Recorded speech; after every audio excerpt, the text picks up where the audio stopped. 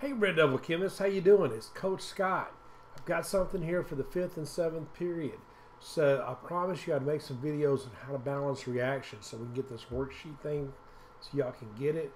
One of my goals this year for you guys is to ensure that you can balance a reaction, okay? And there's a whole lot of neat concepts that go into balancing reactions.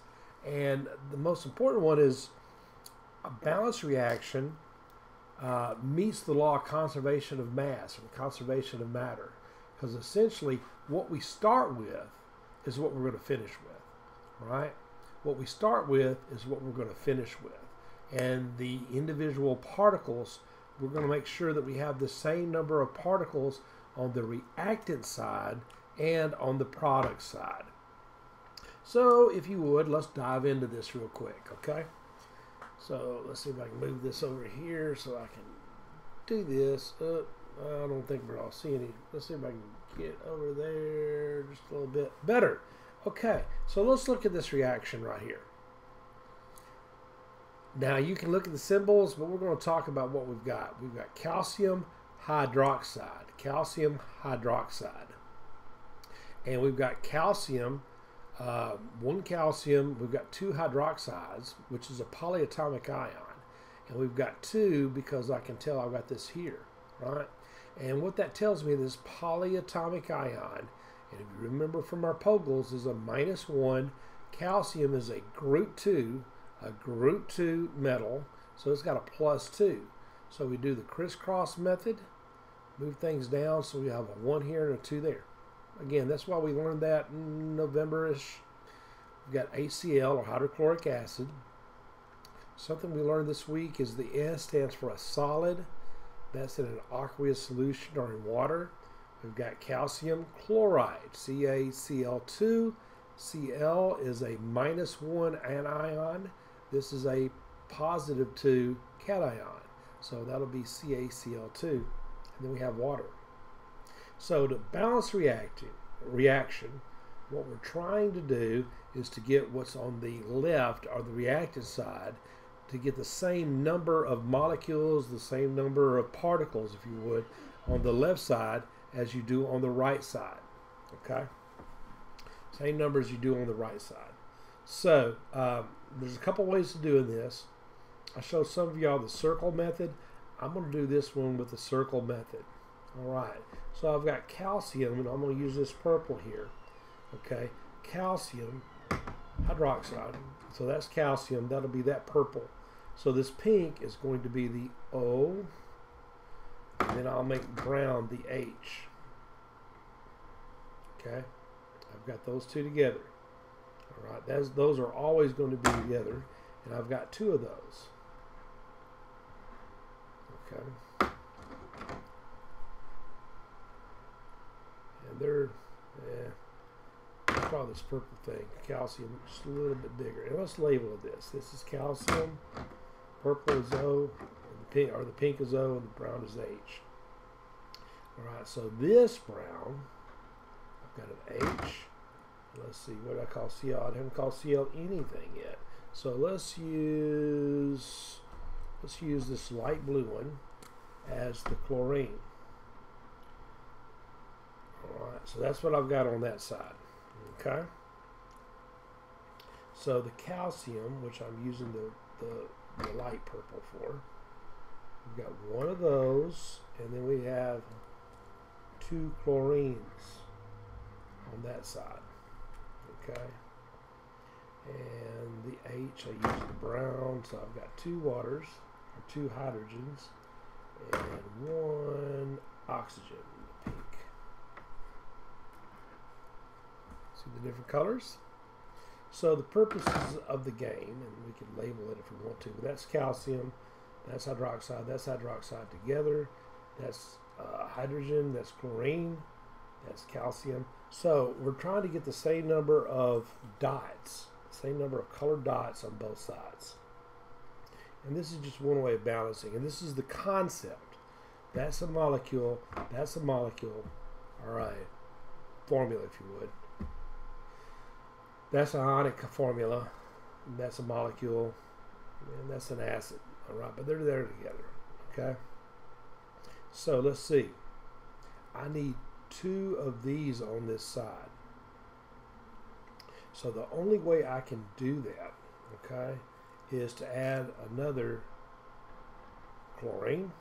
I've got that.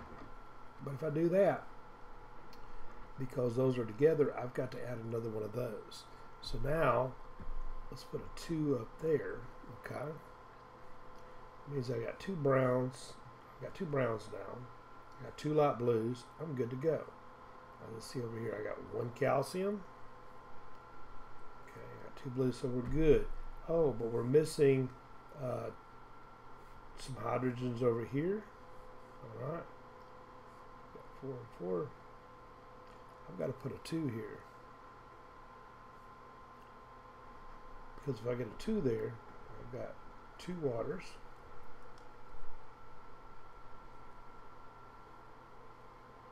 Okay, and then I've got to put another oxygen. So if I got a 2 there, I got 2 waters. I've got a calcium chloride. I've got 2 hydrochloric acids, 1 calcium hydroxide. So how I would do that if I was doing it the way some of y'all know is I want to write down the elements here. And then I'll put on each side how many I've got. 1 and 1. All right, I got oxygen, I got hydrogen, I've got chlorine. On this side, I've got 2 oxygens because that 2 goes around that. I've got 2, I got 2 hydrogens over there now. So we'll say we got 4 hydrogens. And then I've got 2 chlorines. On this side now I've got 1. I've got 2 oxygens because this means 2 moles or 2 molecules of oxygen. So I got 2 of those. And I got 4 hydrogens. And I got 2 chlorines. So this is balanced. Now the next method I'm going to use, and we'll still use some different colors, is just the way to balance. Okay.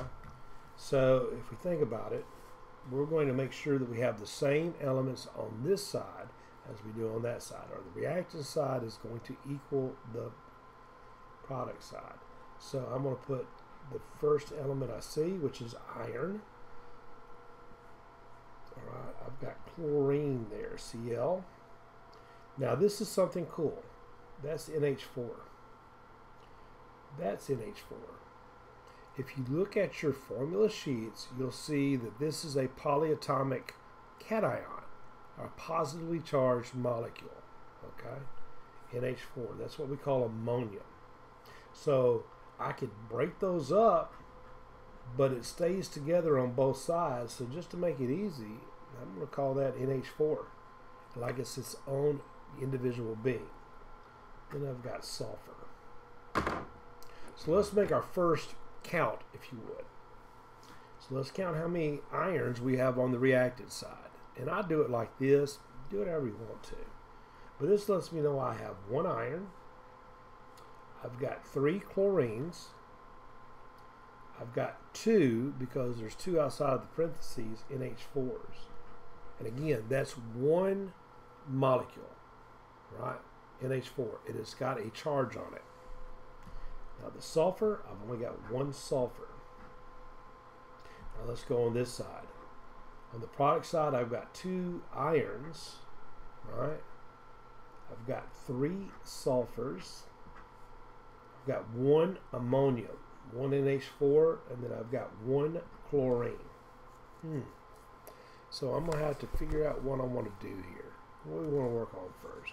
Let's work on the iron first.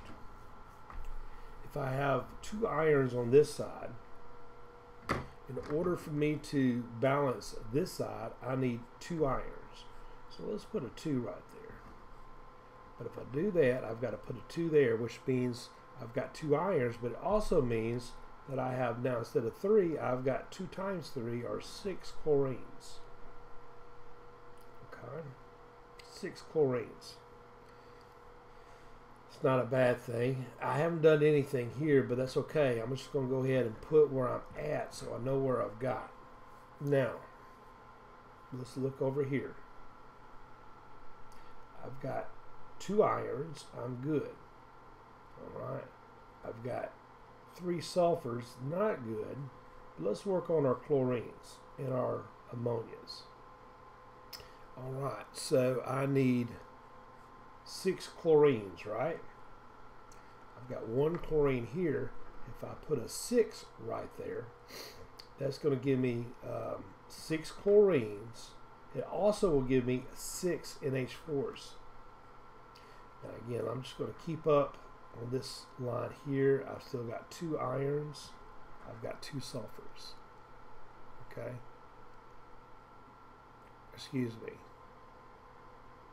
3 sulfurs. 3 sulfurs. My fault. 3 sulfurs. So we're still not balanced, but we're getting there. We're getting closer. So let's take this purple and let's look at our NHs. So I've only got 2 NHs on this side. If I put a 3 there, that means I've got 3 of those molecules, 3 of those formulas, right? 3 moles. That's what it means. That means now I've got 3 times 2 NHs, 4s. So that means I got 3 times 2, that's 6. That means I have 3 sulfurs there. Let's just go along. We've still got 6 chlorines there. And we still have 2 irons there. Now let's see. 2, 6, 6, 3. 2, 6, 6, 3. This is a balanced reaction. So that's done. Good job. So let's take a break. I'm going to end this video and we'll put it up on YouTube and I'll start another one. So this is problem 1 and 2. I'll go a little quicker on the others, right? But we should get all these done tonight. All right, so this is Coach Scott saying peace out.